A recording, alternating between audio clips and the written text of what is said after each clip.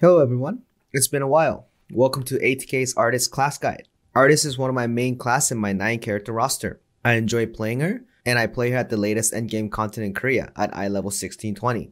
This guide will cover the Artist class in detail, along with general beginner-friendly support tips as well. Anyone who is interested in the new class, or anyone who is new to the game who are interested in Lostark supporting, this is a great start video for you. Artist is the third support class in Lostark, along with Bard and Paladin. Her major pros are versatile identity meter management, focused healing for a single player, long-range shield potentials, unique teleportation mechanics with cleanse attached, and strongest burst stagger. Her cons are most fragile out of the three, difficult buff upkeep without proper builds, longer skill animation locks which leads to frequent skill cancels. I would say the difficulty of the class is right in the middle between Bard and Paladin. In terms of consistency, they bring it to the party based on the player's skills. Artist's identity abilities are Moonfall and Sunrise. If you look here, she'll have 3 bubbles under her brush icon. You can use either 1 or 2 of these to activate your identity skills. Using 1 bubble will cast Sunrise, where it will spawn a sun marble at the target location within 10 meters. Any players pressing the G key on this orb will heal a significant amount of HP to them. Up to 3 marbles can be up in the field, and they will automatically disappear after 60 seconds. On a side note, if you have the class engraving Full Bloom, upon spawning the Sun Marble, she can heal additional HP 24 meters around the orb spawn, so it is mandatory to have the class engraving to ensure AoE heals along with targeted heals available for your party. Using 2 bubbles will cast Moonfall, where she will strike the ground and increase outgoing damage to all party members by 10%. The cool part about Artist is that remaining identity bubbles are stored at all times. Unlike Bard, where she uses all available bubbles for stronger heals and buffs, she will use exact 1 bubble for heals, exact 2 bubbles for buffs. So managing your available bubbles and meter levels throughout the fight is crucial for Artist's play. Before looking at the Artist's major use skills, I want to go over the basic fundamental skill layout for all supports. Support skill sets are categorized in 4 groups. It is important to understand the system because it will help you create a proper personalized skill set. Understanding this will also give you guys some knowledge how supports are different from each other, because they do excel at some of these categories than other supports. First category is marking. This is the most important category out of the 4.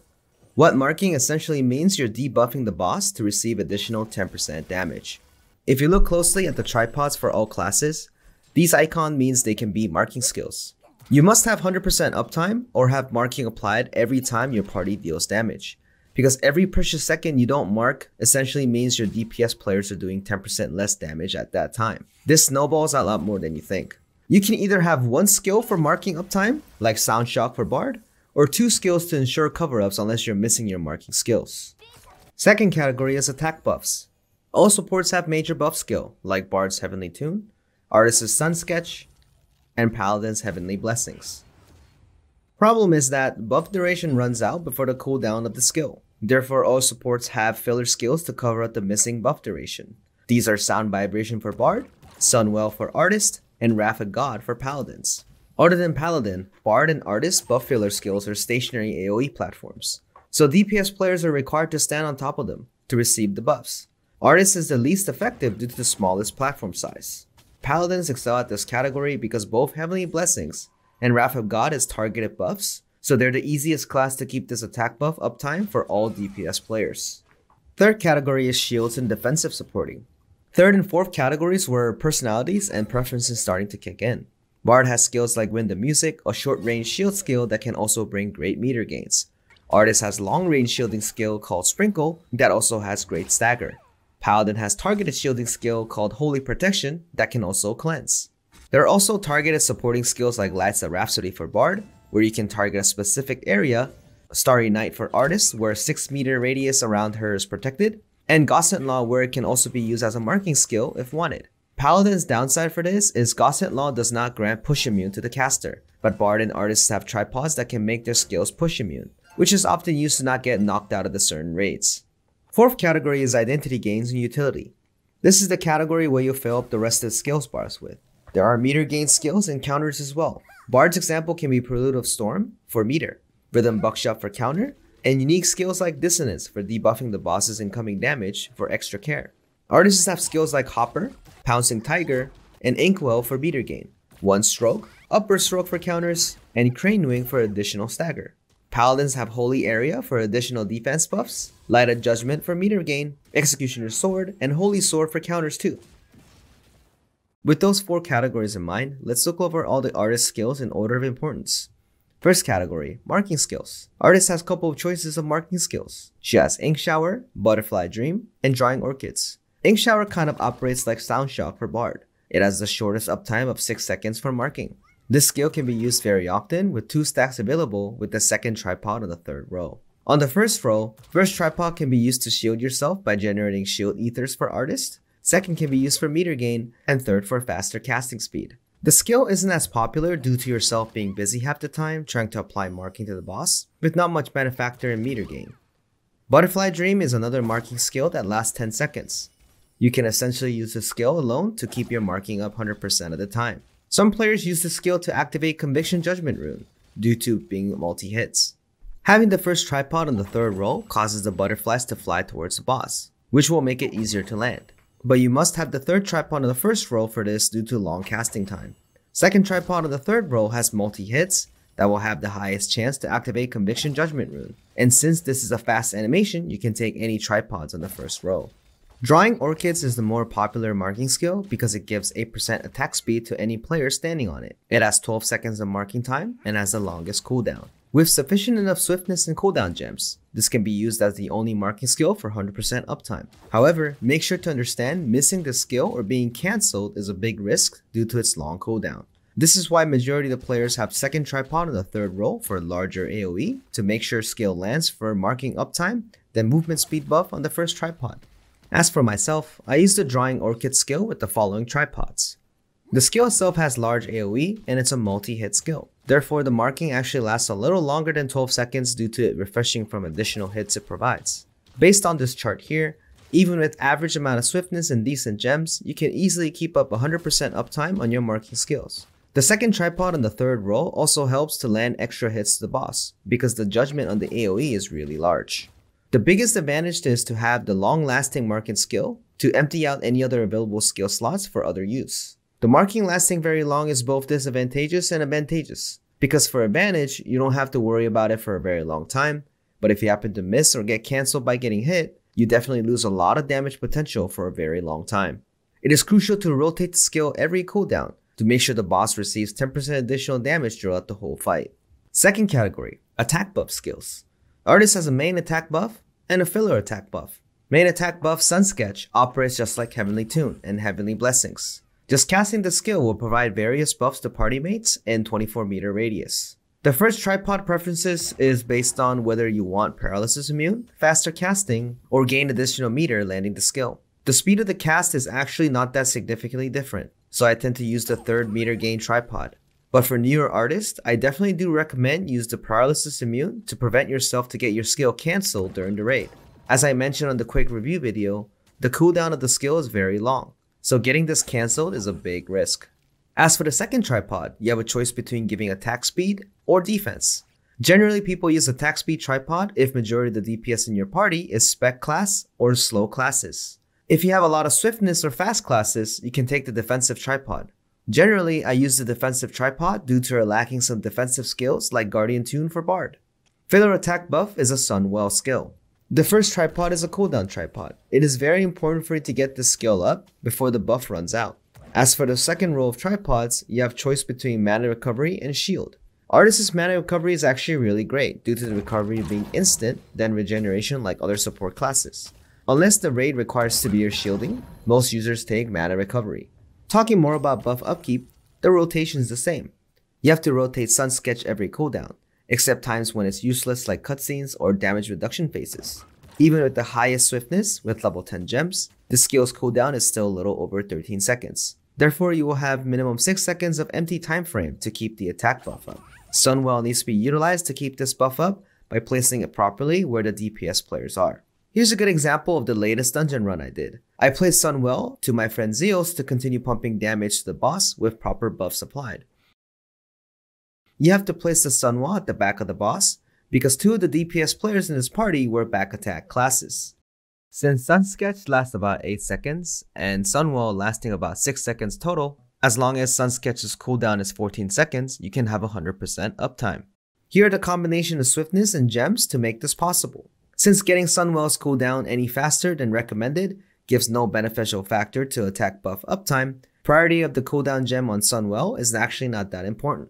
Additionally, you do not need to be stressed out for 100% uptime, because not every DPS player step on the Sunwell skill. Therefore, instead of being forced on 100% uptime, try activating the Sunsketch skill when you know for sure DPS members are doing the best damage to the boss. This is often during when bosses are staggered or during a safe long pattern.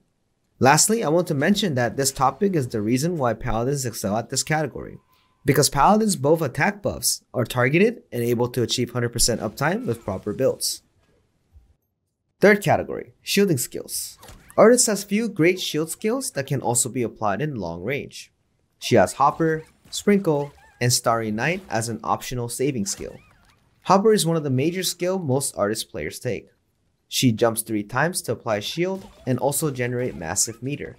Hopper generates most meter if you have the first tripod on the first row. Second tripod gives additional defense for more aggressive shielding, and third tripod does not affect shield range, so you can actually ignore this. My highest wealth rune is applied here with first tripod for shielding and massive meter gains. Sprinkle is an additional shield skill that can be used at very far range. First tripod on the first layer can be used to provide shields for you. It is recommended for beginner artists who are afraid of getting hit. Second can be utilized if you are low on mana. Third tripod is the one I use to provide more range to shielding. As for the second line tripods, most people use the first one to make the sprinkle in a long line, reaching almost off the screen. However, some people use the third tripod to apply it in a more cone shape instead. But I would suggest using the first one and angle it to reach as many players as you can. As for runes, overrun runes are most often placed here for higher stagger. I also often swap Sprinkle skill with the better meter gain skill if the raid is a reclear or over leveled run, because Hopper and Sunsketch can provide enough defensive support to players who does not get hit as much. But such as tri-parties or higher level content, Sprinkle is a very good skill for you to take. As for Starry Night, think of this as a stationary rhapsody of light that can provide defensive support to your teams around you. As for tripods, first row needs to be the first one due to yourself not having defensive help while using the skill. As for second row, most people take push immunity, but cooldown is also an option because you're paralysis immune as default. As for the third row, second tripod is a trap tripod that will not give you any supporting, but it looks cool and it can be utilized in chaos dungeons. As for an additional comment on general shielding and support care, it is important to position yourself so that you can reach as many people in a straight line for Sprinkle. As for Hopper, it is important to reach both the boss and your teammates to provide shielding and meter gain. As for Starry Light, it is good to use more often than not because it also gains a little bit of meter. If I happen to take Starry Night to the raid that has a lot of AoE and incoming damage, I rotate the skill a lot more, often comboing with Hopper. Great players use the skill very often to let your teammates push DPS even at tough patterns. The last fourth category is identity gains and utility. After picking 1 or 2 skills from the previous categories, you'll fill the rest of your skill bar with the best meter gain skills along with some more utility skills like counters, stagger, and destruction. For major meter gain purposes, we have Inkwell, Pouncing Tiger, and Door of Illusion. Inkwell is a great meter gain skill, with second tripod at first row, third AoE tripod at second row, and first tripod at the third row. The cooldown tripod at the second row is a great chaos dungeon skill. The cooldown of the skill drops based on how many hits you land with the skill. As for the 2 tripods in the third row, as shown here, the meter gain is slightly better on the second tripod, but it requires the boss to be stationary due to the skill being a setup. Since first tripod is more realistic to land, for consistency, most people take the first tripod. Pouncing Tiger is also a great meter gain skill that also has high stagger with providing 1 point of destruction. With cooldown tripod and stagger increased tripod at the second, you actually do not need to level this skill to 10, because both the tripods do not give any benefits than a slight damage increase. The multiple tigers of the first tripod in the third row divides the amount of total staggers as well. Since it only increases mana uses for the small gains, most people leave this skill at level 7 for the supporting benefits. Door of Illusion is a unique skill just for artists. She can create a portal that can be accessible to party members. If party members press G, they will be able to teleport where artist is. As for tripods, you have choice to use mana reduction with Galewind Rune, or fast cast with Focus Rune, or tenacity for safe casting with paralysis immune. As for second line tripod, most artists take Cleanse, The door can cleanse party members from far away. It's a great skill to save your party mates in bad situations, since they can also take the portal to teleport to you after cleansing stuns. As for the third line tripod, the first one provides tenacity to the teleported member for 3 seconds, but the second tripod makes the skill stackable. It's too good to ignore. Door of Illusion meter increase is flat, which means it does not scale with 12 rune or spec. This skill is often used to quickly gain meter to enable fast buffing or heals. Some raids do not require this skill, but you can definitely make cool and fun plays in a raid, as shown as the example plays here. For counters, we have 2 choices, one stroke and upper stroke. Upper stroke is more mainstream one. You keep this skill at level 7 because level 10 tripod does not provide much other than damage. It has meter gain tripods and have tenacity tripod for push immune. Both of these attack animations are counted as a counter as well. One stroke is a counter that operates a little similar to Holy Sword from Paladin. The third tripod from the second row makes it a charge skill, so tapping the skill will activate the counter faster.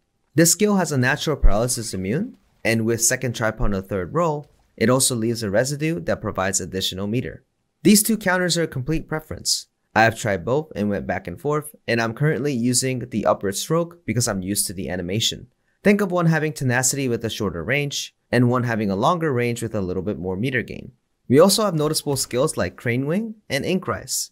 Crane Wing is an additional stagger skill. If the raid requires severe stagger mechanics, this is also an optional skill you can take along with other stagger skills. You can lead the skill at level 4 for its stagger benefits. Tripods at level 7 and 10 does not benefit the overall stagger, so it is a great small skill point investment to bring additional stagger to the team.